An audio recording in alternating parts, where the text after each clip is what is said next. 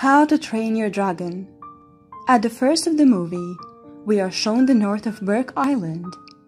In the next scene, dangerous dragons have all entered the town, including the most dangerous ministry nightmare dragon. Dragons are entering all towns and attacking the village. Hiccup works as an assistant near Gobber.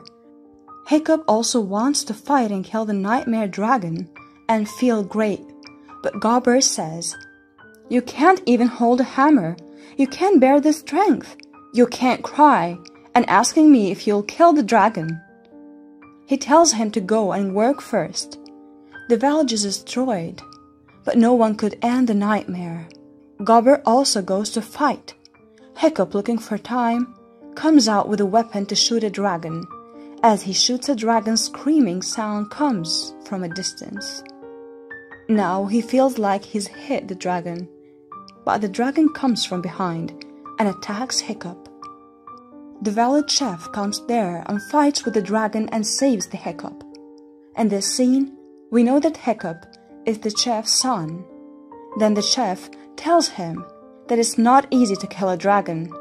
He tells him to go home and leaves Hiccup at home, but Hiccup comes out from the back door. Villagers, on the other hand, have a meeting where they think we should either die or kill the dragons. After they meet, the chef and Stoic decide to train Hiccup together. On the other hand, he goes into the forest in search of a dragon. As he crosses the trees, he sees a dragon lying near one of them. The dragon is tied with a rope. Immediately, Hiccup takes a small knife and ties the rope with a knife, and immediately the dragon gets up and screams and comes to kill the Hiccup. But the dragon goes away without killing the Hiccup. At home, his father is waiting for him to talk. There, the chef tells Hiccup that training will start tomorrow morning, as you wanted the training.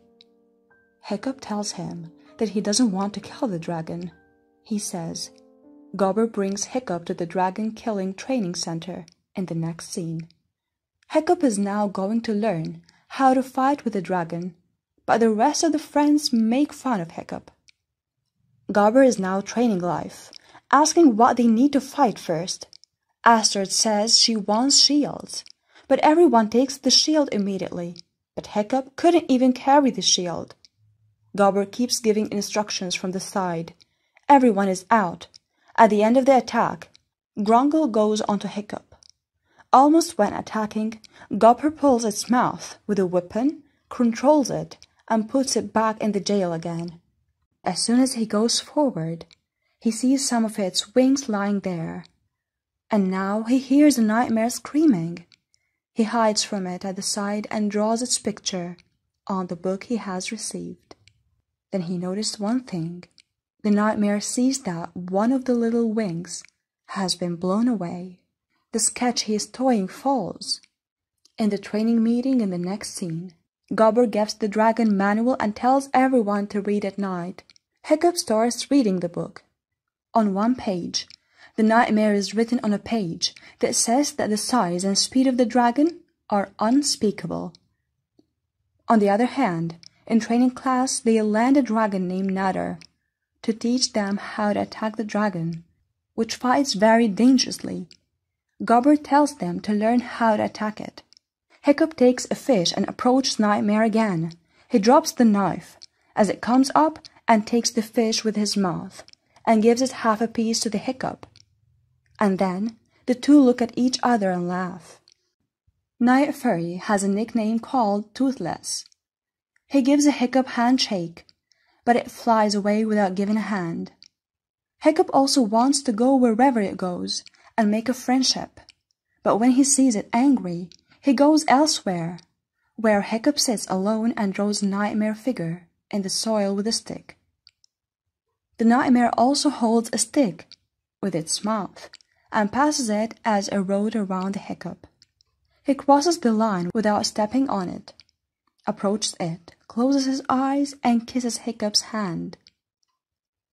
In the next scene, Gobber tells about his experience in training class. Hiccup goes in and draws the nightmare tail. He puts on a drawing and uses his intelligence to make a wing. And the other day, he goes to the nightmare with a wing made of many fish. The nightmare still starts eating, and in the meantime, the hiccup climbs on it and tries to fit the wing.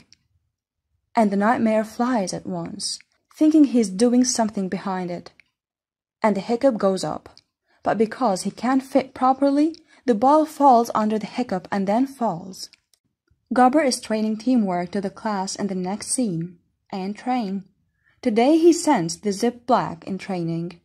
It has 2 heads. One head drops the gas, the other head gives up the fire. The trainers are all ready with water. In the meantime, the dragon comes there and starts attacking. But in this scene, Hiccup controls the dragon well, with the help of an eel. Everyone else is surprised to see Hiccup control. In his room, he makes another wing for the nightmare, which fits and flies up, and the Hiccup also rides on it. And in time, it falls into the grass. In the next training class, he controls the dragon with the help of grass, then shows in a training class that the dragon can be controlled, even if it touched the neck with his hand, and learns that light can also divert the dragon. He makes it happen. Everyone appreciates the Hiccup, but Astrid can't stand it. Astrid scolds and says to the Hiccup that, "You are cheating." Hiccup goes back to Toothless, changes a few things, and brings the wing. In the scene, Hiccup sits on it back and goes around the world, but goes down because he's speeding. But somehow, Hiccup gets it landed in a safe place as for Toothless, where there are a lot of dragons, and the Hiccup is feeding them, and they also see the Hiccup as a friend. Then he realizes that people's opinion of dragon is wrong. And on the other hand, the chef goes into the sea, and the army returns, and everyone in the village is delighted to hear that Hiccup is controlling the dragons well. Then the chef comes to his son, praises Hiccup for doing something that no one could do in the village. He is very proud and gives him a gift. "You need this in the training ring and say, 'You deserve it now. Keep it proud.'"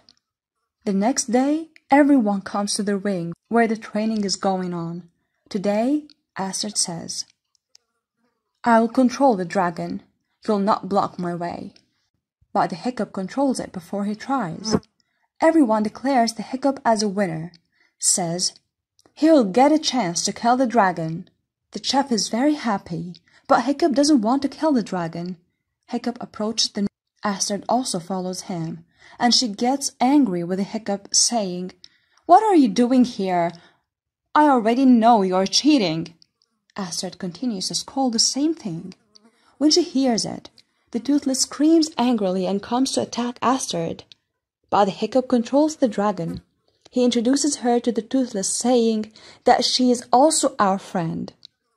Astrid is afraid of it all and runs away from there. Toothless takes her into the air from behind and hangs on a tree. There is no other way. Astrid makes friend with the Hiccup. Immediately the dragon cools down and carefully turns both of them around to the whole Berk Island. Astrid feels very thrilled to see it all. Astrid asks Hiccup what he is going to do tomorrow and whether he should kill the dragon in the final round. Toothless hears it and takes the two to a place. There were a lot of dragons flying. Toothless kept them secret place so they can see from one side. The dragons were putting the food they were bringing from the men in a big hole, and they understood that it was dragon's nest. And meanwhile, a big dragon would come and eat the food that the other little dragons were dropping, and it also ate the dragon. Seeing all this, the two learned that the dragons were under all the big beehive control. And then Astrid tells Hiccup to go and tell father right away, but Hiccup would not agree with him, for fear of doing anything toothless. "You want to keep it a secret for your pet dragon?" she asks. The next morning the chef speaks greatly for his son in front of everyone who comes to see the final round in the ring. He has to kill the dragon in the final round, but he tells Hiccup and Astrid to give it an end, saying that if anything happened, but they shouldn't find Toothless. A dangerous dragon is dropped in the ring. Hiccup tries to control it, but before it gets cool, the chef shouts loudly and the dragon attacks the Hiccup.